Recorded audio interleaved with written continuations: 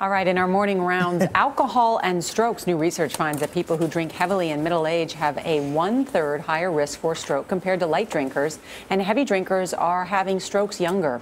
Our Dr. Narula is a cardiologist at Lenox Hill Hospital in New York. Good morning. Good morning, Nora. So how much alcohol is too much when it comes to risk of stroke? In this particular study, more than 2 drinks a day was too much. The researchers looked at 11,000 individuals, and they looked at them in middle age, around the age of 50, followed them for 40 years.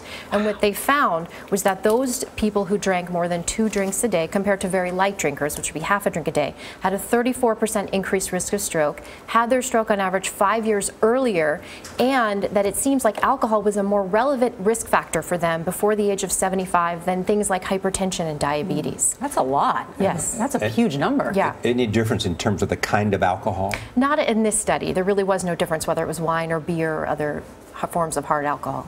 So it was 2 drinks for men and 1 drink for women. Right. The recommendations are 2 drinks a day for men and 1 drink a day for women. But the study also found that if you don't drink at all, it doesn't lower your chances of a stroke. So I almost think they're talking alcohol has 2 different faces. It does. So it's like Jekyll and Hyde. Yeah. And on the one hand, it can be medicinal and beneficial, or poisonous and detrimental, depending on how much you use. And, you know, studies have shown this J-shaped curve with alcohol, where if you're at either end of the spectrum, no drinking or heavy drinking, you have higher rates of mortality and cardiovascular events. Whereas if you drink moderately, you need to start drinking. if you drink moderately, you can lower your risk of heart attack, stroke, and mortality anywhere from 20 to 40%. So it really depends on the amount. One of the questions some of the young people here on the show had is if they don't drink during the week, but then they drink a lot on the weekends, does that also increase their risk? Certainly. So the amount and the pattern matter. So that young person was Charlie Rose.